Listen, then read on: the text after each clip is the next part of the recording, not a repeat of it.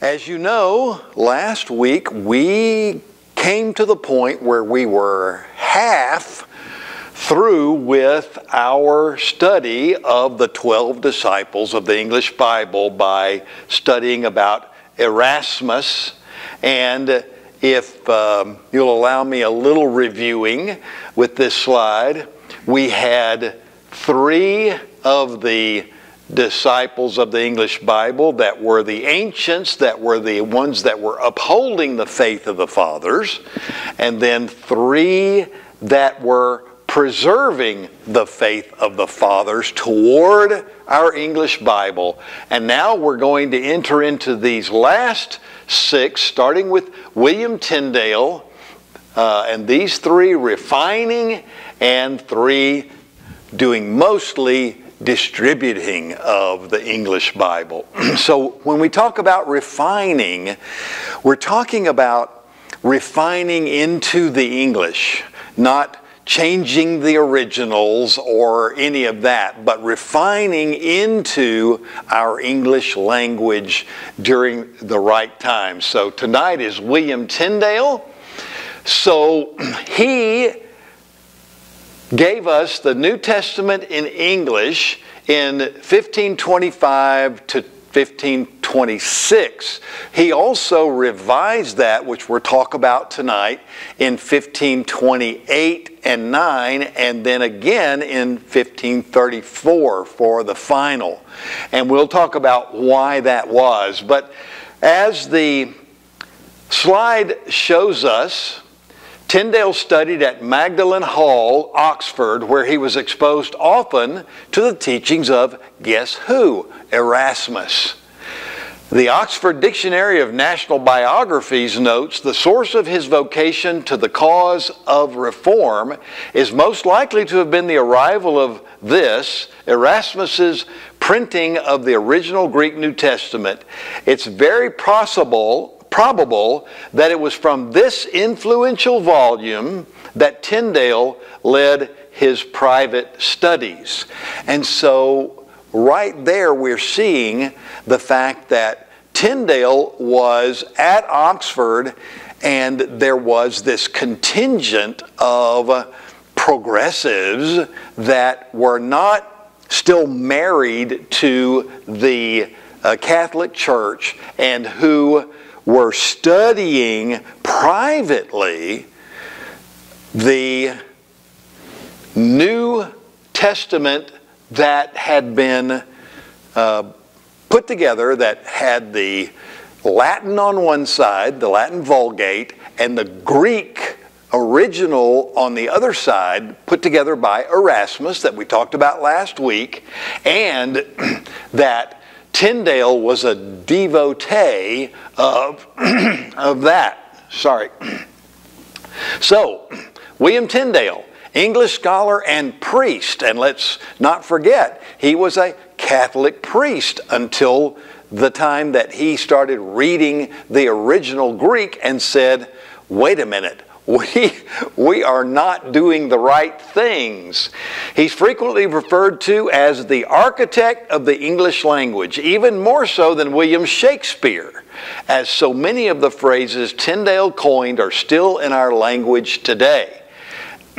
So he was at Magdalen College in Oxford, and he was quite the young scholar. He enrolled at Oxford in 1505 and grew up at the university. He received his master's degree in 1515 at the age of 21. He proved to be a gifted linguist. One of Tyndale's associates commented that Tyndale was so skilled in 8 languages, Hebrew, Greek, Latin, Spanish, French, Italian, English, and German, that whichever he speaks, you might think it's his native tongue. And Martin Luther, when Tyndale went to stay with him and visit with him for a number of months, said the same thing about Tyndale in one of his letters. He said, you would think Tyndale was born a German. He speaks German with such a great fluence, and that he seems to have no accent of a foreigner. So here's where we get into some trouble. A Catholic priest once taunted Tyndale with the statement, "We are better to be without God's laws than the Pope's." Tyndale was infuriated by such Roman Catholic heresies, and he replied, "I defy the Pope and all his laws. If God spare my life ere many years, I will cause the boy that drives the plow to know more of the Scriptures than you." And so he was a little feisty and fiery, and he should have been. Anybody that says the Pope's laws, if we have to lose one or the other, let's lose God's law and keep the Pope's laws, is not correct. Somebody that we should be infuriated with. So let's look at some of what Tyndale coined that were never known in the English language until he came along. During translation, Tyndale coined such familiar phrases as "let there be light." He did do the Old Testament as well as the New Testament, much of the Old Testament. We'll talk about that. But the interesting thing is Luther translated Genesis 1:3 as "es wird Licht," meaning it will be light.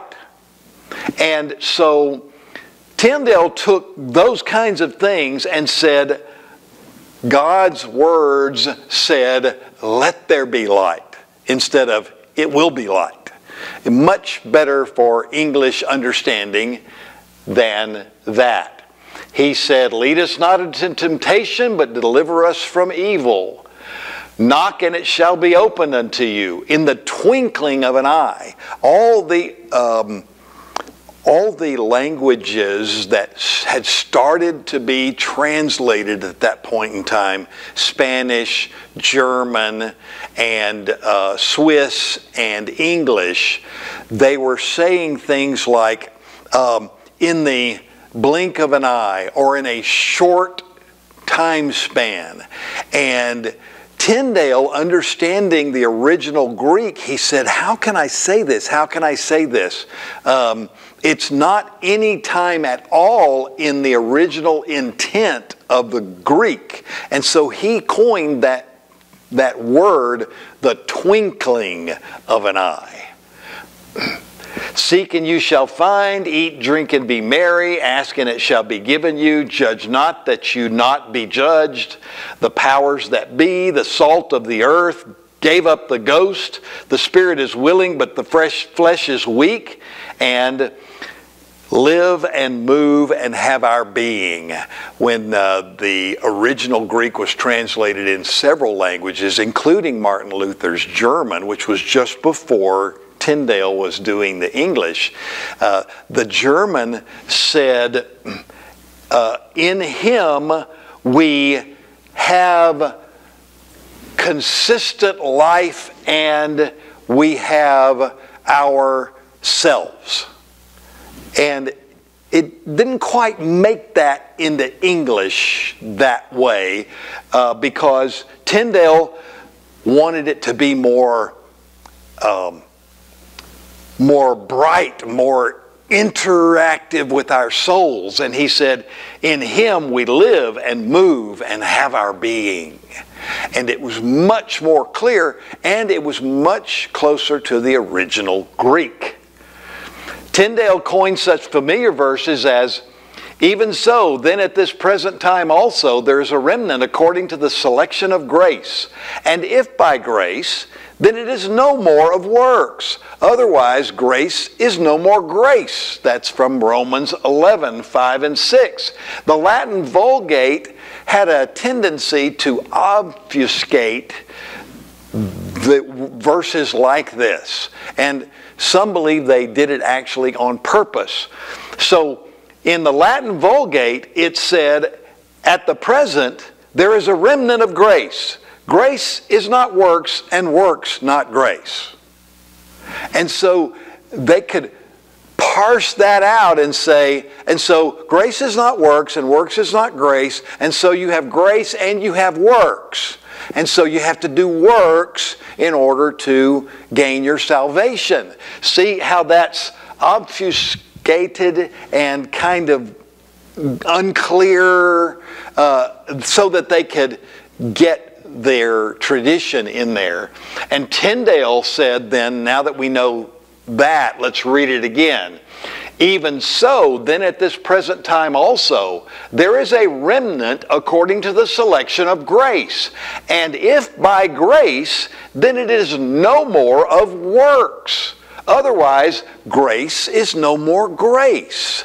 So he's clarifying the original Greek there from the Latin Vulgate. And so he does this over and over and over and over again as he works it into the English language.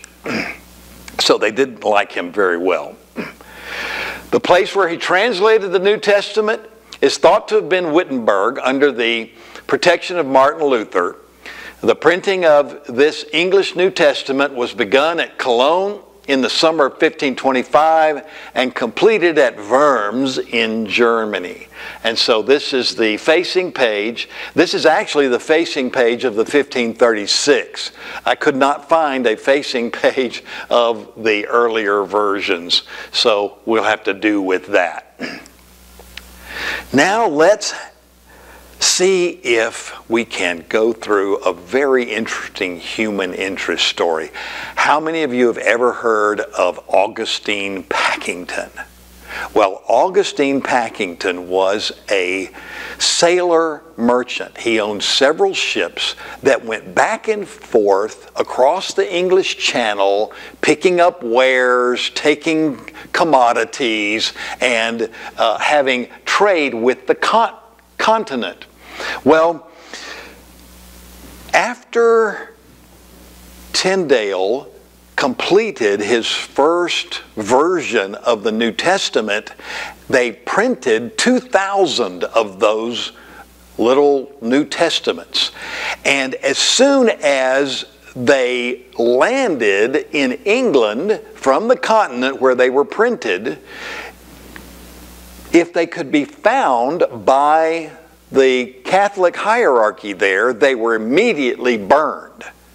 And Bishop Tunstall was the Bishop of London that was in charge of trying to confiscate all these New Testaments that were coming over from exiled William Tyndale. And it was illegal, as you know, to have a New Testament in English. It was the only legal New Testament were the ones in Latin, and only those that were part of the Catholic hierarchy were allowed to have a copy. Nobody was allowed to have a copy, even in the Latin, unless you were part of the clergy or royalty and had some power to get one. And so Bishop Tunstall came to Augustine Packington when he had come to the docks in London, and he said, I need you to go over and see when you're doing your merchandising back and forth, and see if you can find William Tyndale, because everybody's been trying to find him and nobody can find him, but I bet you might be able to if you sleuth it out. And so when you do, go ahead, I will give you money. You go ahead and buy all of them over there so we don't have to uncover them over here that have been smuggled into the country. So many people are reading the New Testament in English, and it's just infuriating us that they're doing that. It's against the law. And so Packington said, all right, I will go over there and see what I can do. Well, Bishop Tunstall did not know that Augustine Packington was a secret Lollard, and he was in favor of the New Testament. As a matter of fact, some of his ships had actually already smuggled in some of the New Testaments. And so when Augustine Packington went back to the continent, he sought out William Tyndale and he said, Bishop Tunstall has given me a lot of money to buy the New Testaments over here so that they don't get into London. And William Tyndale said, oh, thank goodness, I've got a new updated version that I really have wanted to put out there because I was in too much of a hurry the first time, and there's some nuances that I've added, and I just really want to get that out. So why don't you take all the ones that I have left and you take them back to Bishop Tunstall and he can burn those, and I'll use the money to print more of the updated version. And that's what he did. And so 6,000 copies of Tyndale's first translation were printed and smuggled into England, hidden inside bales of wool and wine casks with false bottoms. A merchant named Augustine Packington was a secret supporter of Tyndale and sailed at the behest of the bishop to get all the copies of Tyndale's Bible for him to burn. And as John Fox put it in his famous Book of Martyrs, the bishop said, do your diligence, Master Packington. Get them for me and I will pay whatsoever they cost, for I intend to burn them all at Paul's cross. Packington forwarded the prophets to Tyndale, and so as Fox said, the Bishop of London had the books, Packington had the thanks, and Tyndale had the money to print double of his revised New Testaments. God will not be mocked. So, Tyndale completed not only that updated version, but one more in 1534. Meantime, he also translated much of the Old Testament from Hebrew and Greek Septuagint manuscripts, most of which he had to accomplish twice due to the shipwreck loss of his original translation. And I think we mentioned that last week in our discussion, but we may have not gotten it on to the video.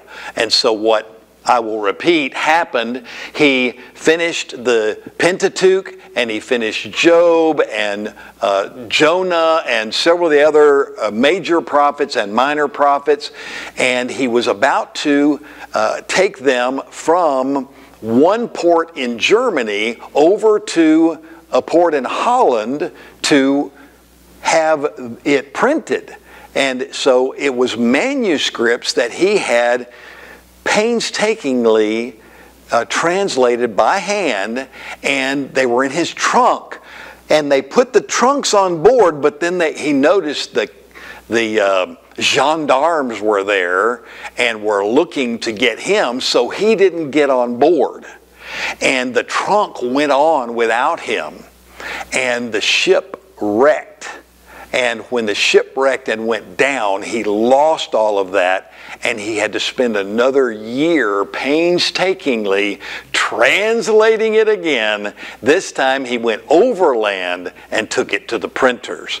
And we have that in our possession today. And Miles Coverdale, actually, that we'll talk about next week, got all of that information and finished the rest of the Old Testament for Tyndale after his death.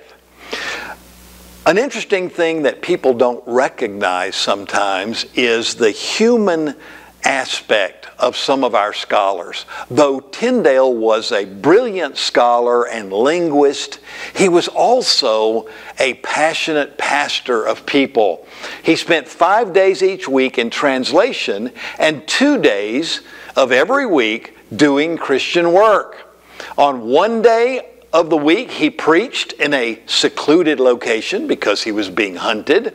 And on one day, he went incognito to the slums and brought food to the people. So he would do this week after week, month after month, year after year, all the time, running from and hiding because the Catholics were looking for him in order to kill him. And so he also wrote during that time other tracts. The one that we want to pay most attention to here, because it has a lot of interconnections we can talk about, is The Obedience of a Christian Man. Now, this is the title that he gave, and you may think, Pastor Mack has misspelled Christian. No, that's the way they wrote it back in Middle English. The obedience of a Christian man, and how Christian rulers ought to govern, wherein also, if thou mark diligently, thou shalt find eyes to perceive the crafty convenience of all jugglers. So, what does that mean? What it means is that William Tyndale came out with this booklet that was called The Obedience of a Christian Man. And it came out in 1528 while he was in exile and translating, doing updates to his New Testament that we've already talked about. So why is this important, and why is it called the obedience of a Christian man? What Tyndale was trying to do was get Henry VIII to break away from the Catholic Church. And he was advocating Caesaropapism, which means the divine right of kings. And we've all heard of the divine right of kings and how kings began to appropriate and usurp the power of the Pope to themselves so that they could get all that good Catholic money and property and not be under the Pope's thumb for everything the Pope wanted to do. And it's believed that the book greatly influenced Henry VIII's decision in declaring the Act of Supremacy, by which he became the supreme head of the Church of England in 1534. Now, we have this page that's the opening page of The Obedience of a Christian Man that Tyndale wrote. So, who is this young lady that was Henry VIII's second wife? Anybody? Anne Boleyn. So Anne Boleyn was a Christian who was wanting Henry to marry her over Catherine of Aragon, and who was a Catholic.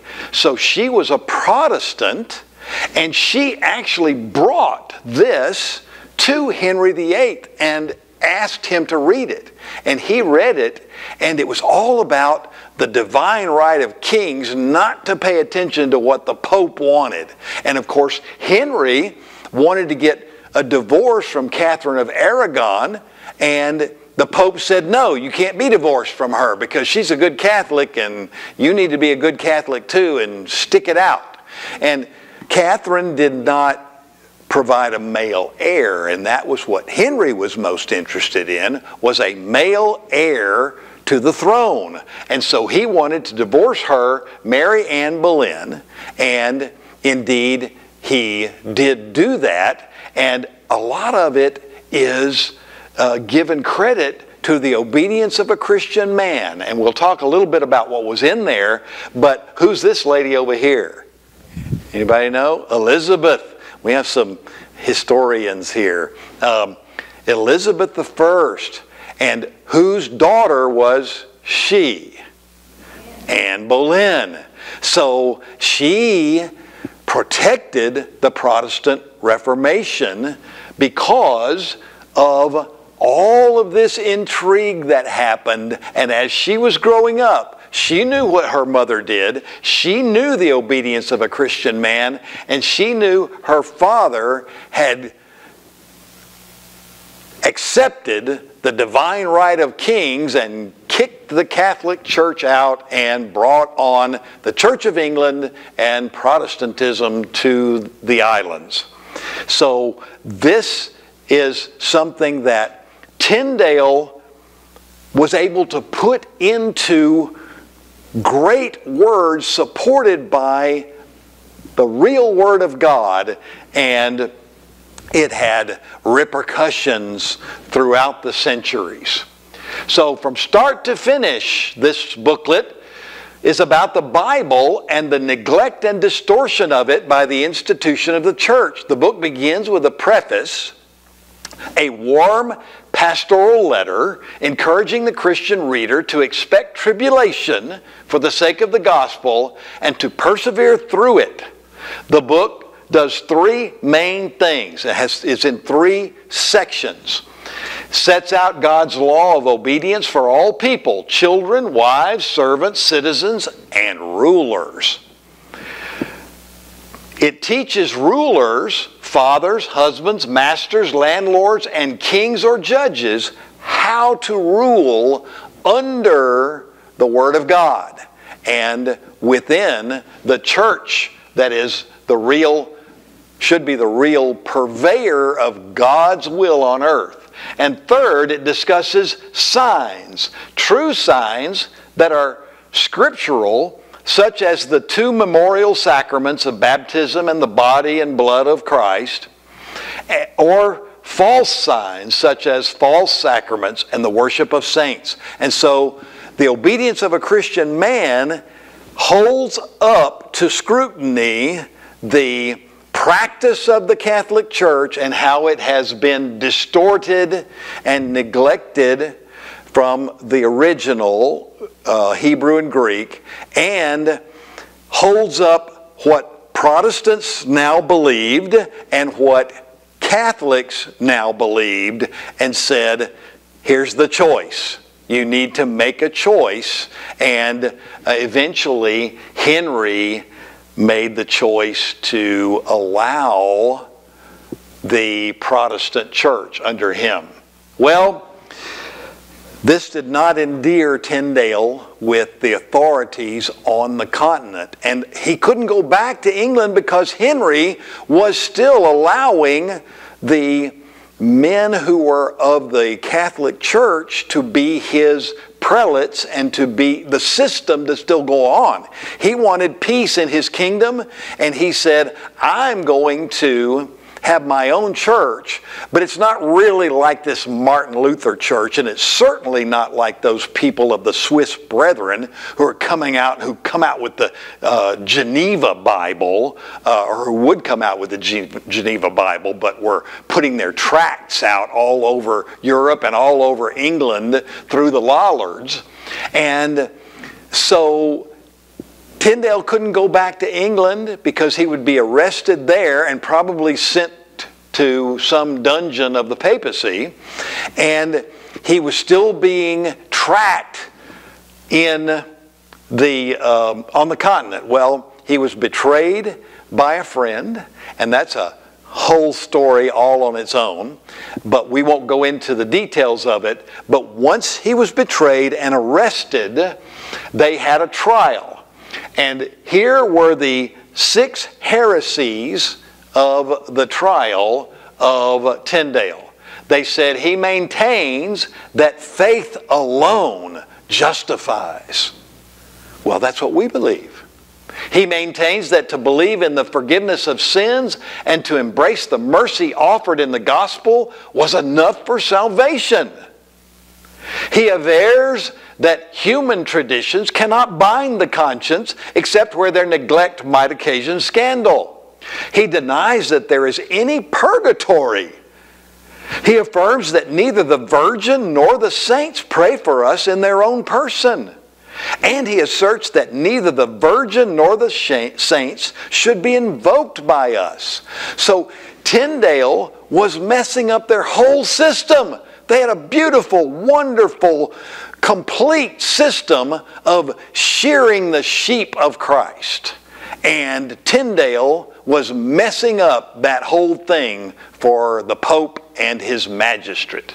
And so they took him eventually, after 10 months in a dungeon in a castle in Holland. They took him to the burning post, and they asked, would you, because you were a priest, we have the option of being kind to you. Would you like for us to be kind to you? And he said, yes, please be kind to me. And what that meant was they would strangle him through holes that a rope was put through on the post and kill him first before they lit the fire, so that he would feel the flames. So if you were clergy, you had certain perks, and that was to be strangled first and then your body burned.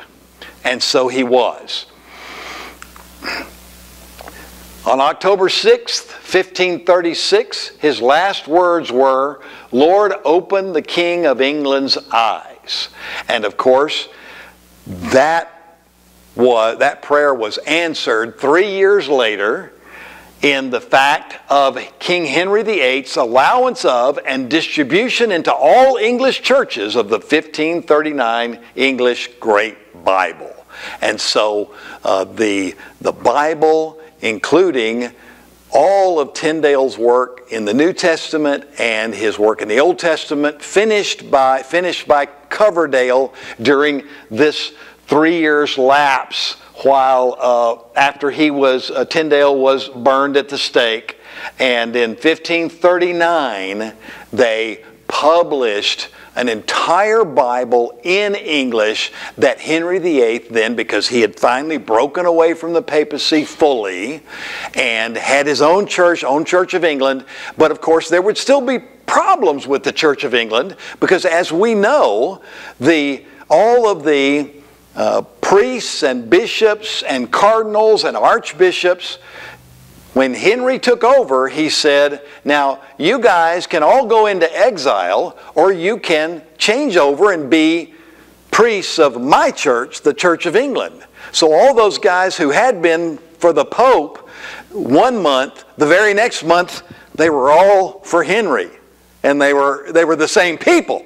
And some didn't. Some went into exile and went to Italy or went to France or went to other places in the continent. But most of them stayed right there and said, okay, we can live with that. We don't want to leave our home country and leave all the perks that we have and go into exile. So we'll just say whatever you want us to say, Henry. And they did. But the burning of William Tyndale was not an isolated event, and we need to mention that here. This is a page out of Fox's Book of Martyrs. John Fox is here, and he put out his first edition of Fox's Book of Martyrs, which is, if you've ever seen any originals, they are 3 huge volumes. The books are about yay by yay and 3 inches thick, and there are 3 volumes of them with pictures and stories of the martyrs of the church. It's estimated that the church, under the popes and royalty who catered to them, martyred over 1 million Christians for their faith during the years 1000 to 1800 AD, and exiled 1 million more and confiscated their properties and goods for the Roman Church. And this has been well documented, and some well documented even by the Catholic Church. The Spanish Inquisition comes to mind, where it was documented that they've got lists and lists and lists and account books where they burned people at the stake or exiled them and took all their property and gave it to the Pope for his use. So, what is Tyndale's legacy as we finish up tonight? His translations were made directly from the available originals with the aid of Erasmus' 1516 Greek, Latin, New Testament, and he did the Old Testament from the best available Hebrew texts. We've had some updates in the last 400 years, and so we have a better Bible now even than he had before. Nearly a century later, when translators of the Authorized or King James Version debated how to best translate the original languages, 8 of 10 times they agreed that Tyndale had it best to begin with. No person has more influenced what we know of and believe in from our English Bible as William Tyndale. So, there it is for tonight. And next week, we will go along and we will see his one of his proteges, Miles Coverdale, and then we'll see also John Rogers, and we'll hear their stories next week. So, as we go into discussion, let me pray, and then we'll go into discussion together about all of this.